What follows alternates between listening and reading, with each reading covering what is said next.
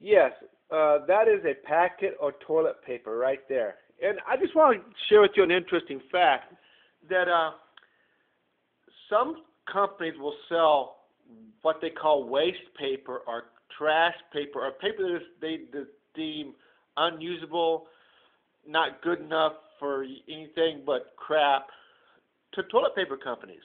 And what they'll do is that they take this worthless piece of paper and they sell it to wipe your waste with.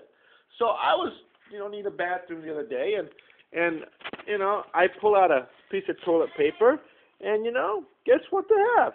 I pull out my first sheet, and look what I find in the toilet paper. Now, who do you think sold that to the toilet paper company? Someone who deemed it worthless?